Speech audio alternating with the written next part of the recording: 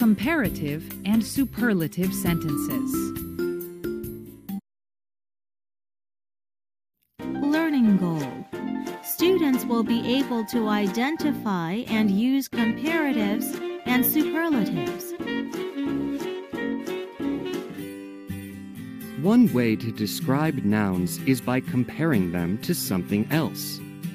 When comparing two things, you will probably use comparatives.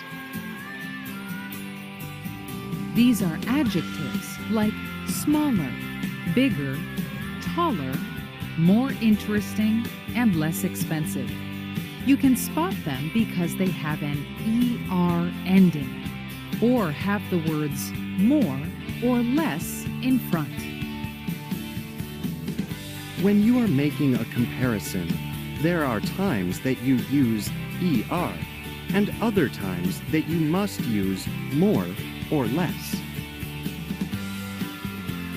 Smaller, bigger, taller, less expensive, more interesting. There are a few simple rules for this.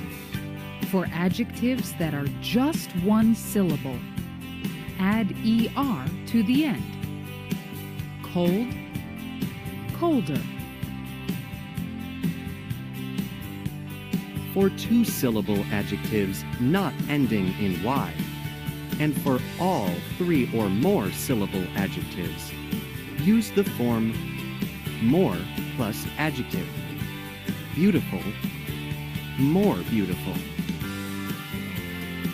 For two-syllable adjectives ending in Y, change the Y to I and add ER.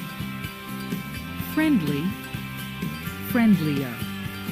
Friendly, friendlier.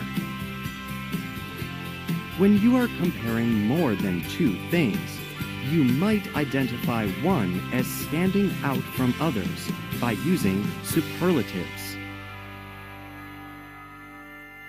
This means words and phrases like smallest, biggest, tallest, most interesting, and least interesting. Here we use an EST ending, or the words most and least. The rules are similar to the rules for comparatives. Coldest, most beautiful, friendliest.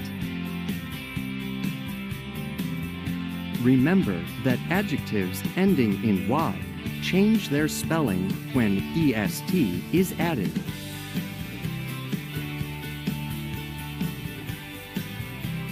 To form these superlatives, we change the Y to an I before adding the EST ending, as you can see below. Incorrect. That is the sleepiest puppy on the farm. Correct. That is the sleepiest puppy on the farm.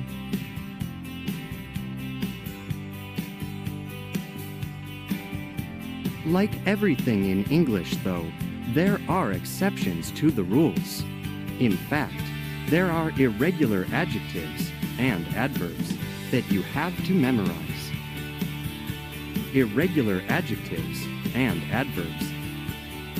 These include good or well, better, best, bad or badly, worse, worst, little, less, least.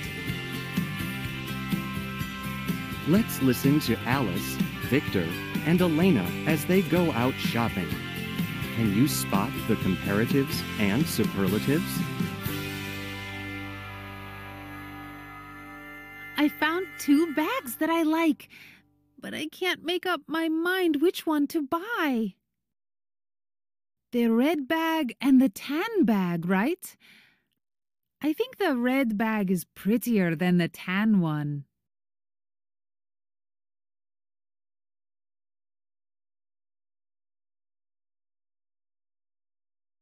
Yes, but it is also more expensive. It is a difficult choice. You might save money on the tan bag, but the red one might be higher quality as well, so it would last longer.